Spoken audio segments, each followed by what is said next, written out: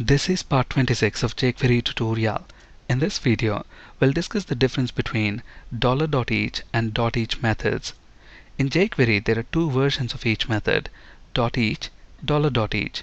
$.each can also be written like this, jQuery.each. Dollar is the shortcut for this word, jQuery. So what's the difference between .each and $.each? .each method is used to iterate over the items in a jQuery object collection, whereas $.each method is used to iterate over JavaScript objects or arrays. Let's look at a few examples and that should make it clear. So let's flip to Visual Studio. Here we've got an unordered list, and this unordered list contains a few list items. So within our jQuery ready function, let's use the selector $li. So what is this selector going to do? It's going to return all these list items using a jQuery object collection. So this selector is going to return us a jQuery object collection that will contain all these list items. So if we want to iterate over all these list items in that jQuery object collection, we will use .each function, and we discussed this function in the previous sessions of this video series. And if you look at this function, it has got two parameters, callback and arguments. This callback parameter represents a function that we want to execute for each item that we are iterating over. And this function has two parameters, index and element. So what does this index parameter represent? This index parameter represents the index of the item that we are currently iterating over within this collection, and the element parameter represents the element itself.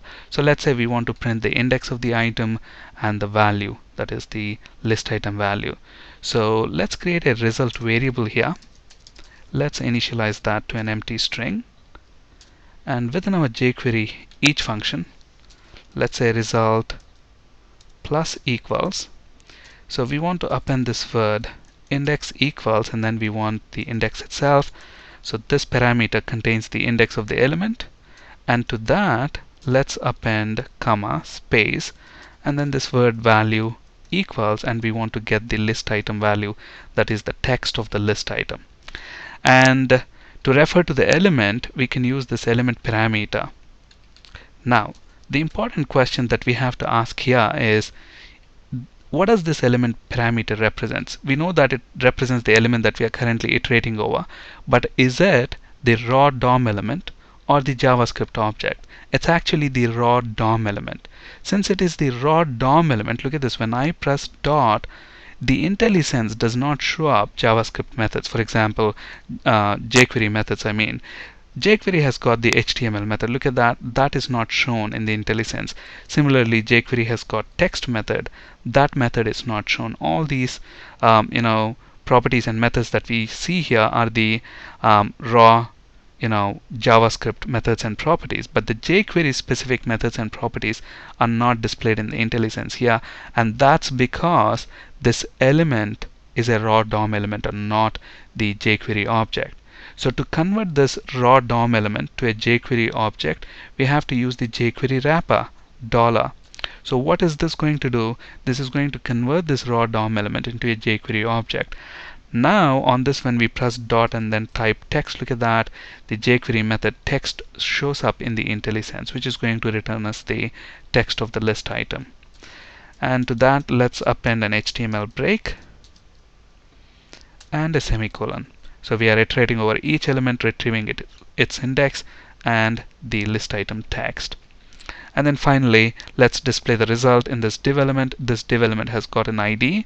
So let's find the div element by ID. ID selector is hash, and the ID of the element is result div. And let's call the HTML method and pass the result variable. So let's save the changes, and when we reload, look at this. We should get each list item's index and list item text. So if you look at this each function here, we're using the element parameter to refer to the element that we are currently iterating over. We could use that parameter, or we can also use this keyword. And again, this keyword represents the raw DOM element that we are iterating over. To convert that to a jQuery object, we wrap that using the jQuery wrapper. and then call the text method on that. So even at this point, when we reload this page, we should get the same result.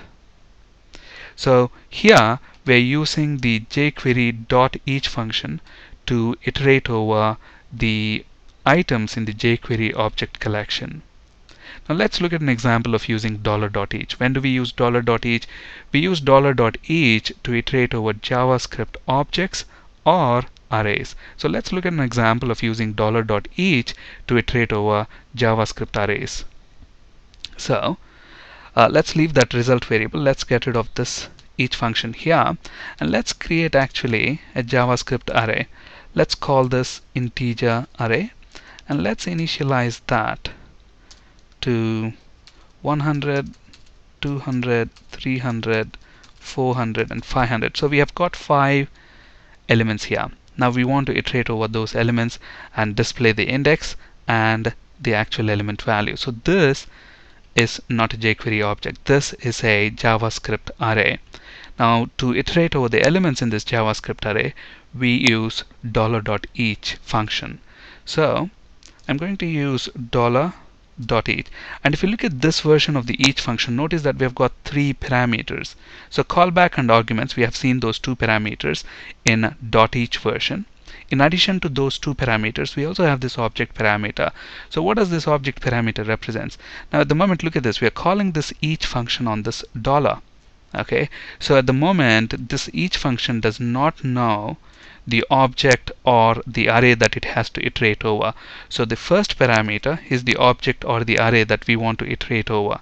So let's pass that integer array. So now this each function, that is $.each, knows what it has to iterate over. And then obviously the next parameter is the callback function, which gets called for each iteration. So this is very much similar to the callback function we have in the each version, that is in .each version. So it will take 2 parameters, index and element, just like the previous version, and we have the result variable here. So result plus equals, let's say index equals, and to get the index, same idea, we use the index parameter. To that, let's append comma space value equals plus, and we can use the element itself in this case, and let's append HTML break to that. Alright, and we are displaying whatever we have within that result variable in this result div. So let's save the changes, and when we reload, we should see those numbers within that array.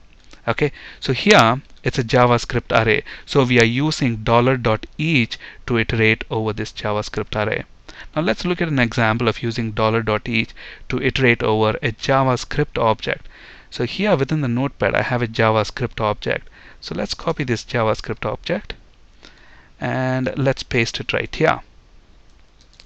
Okay, so we have this JavaScript object. It has got a key and a value. Now we want to iterate over this JavaScript object, retrieve the key and its value, and display it within the result div. Okay, so this is a JavaScript object, and to iterate over this JavaScript object, we are again going to use $.each. Okay, and this time the object that we want to iterate over is JS object, and we have a callback function here. You can leave these parameters names as is, but in this case, since this is more like a key, I'm actually going to change its name to key, so it's a bit more meaningful. And we're going to say, let's also change this text here to key. So key equals key, value equals element.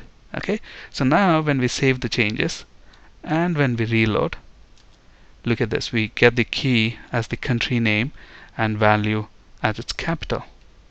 So we have the country names as keys and the capitals as values. So in this case, we are using $.each to iterate over the properties of the JavaScript object. So in short, we use each method to iterate over items in a jQuery object collection, whereas $.each is used to iterate over JavaScript objects or arrays. And these are the examples that we just discussed. This is the first example. This is the second example where we use $.each to iterate over items in a JavaScript array. And this is the last example where we use $.each to iterate over JavaScript object properties. Thank you for listening and have a great day.